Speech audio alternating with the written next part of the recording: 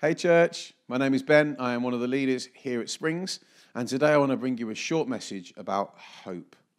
I'm going to look in the book of Proverbs, really well-known verse. It is Proverbs chapter 13, verse 12. It says, "Hope deferred makes the heart sick, but when the desire comes, it is a tree of life." Hope deferred makes the heart sick, but when the desire comes, it is the tree of life. I want to tell you a quick story about a Christmas when I was about 6 or 7. In fact, it may not have been a Christmas, it may have been one of my birthdays, can't remember. Some sort of time when you get given presents. I remember being 6 or 7 and desperately wanting the Venom action figure. Those of you who don't know Venom, he is a Spider-Man bad guy. And I was absolutely desperate for this Venom toy to complement my Spider-Man collection. The day comes, I unwrap the present. At the top it says Spider-Man. Yeah, come on. I know what present is. I unwrap a bit more. There's a V. Come on, it's Venom. I open the rest of the wrapping, and it was Vulture. For those of you who don't know, Vulture is not a cool bad guy. Vulture is an old man in a suit with wings. He is not cool. Venom is cool. And I remember at that time, as a 6 or 7-year-old, feeling heartsick. I had this hope, and that hope didn't come to fruition. Don't worry. Venom was another choice later on, another toy later on in my life. I did not go my whole life venomless. But hope deferred makes the heart sick. And although it's a silly example, at this time, in the past few months and even the past year, maybe your hope has been deferred over and over again. Maybe your heart feels a bit sick today.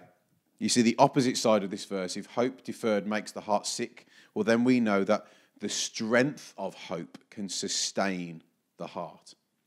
So does your heart feel sustained or sick today? Where is your hope today? Is your hope in a job and financial security? Is your hope on being able to feed your family today and tomorrow and for the next week? Is your hope found in the things that you do? Or is your hope found in the Saviour who gave his life for you? Don't sit at Hope Hospital today in a waiting room with your heart feeling sick. Why don't you come into Hope House? We have our own facility named Hope House. I don't physically mean that building.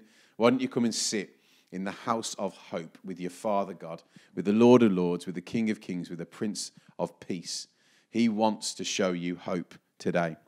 It is worth enduring a heart sickness, for when a hope is fulfilled, it is the tree of life.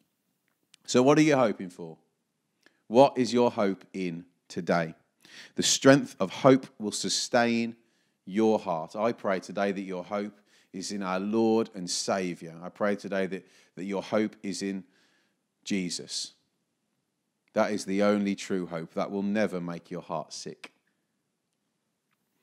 In the NLT version, instead of when the desire comes, it is the tree of life. It says, a dream fulfilled is a tree of life. Church, I pray today that when you put your hope in Jesus, you can see your desires and dreams fulfilled in him. Let's pray.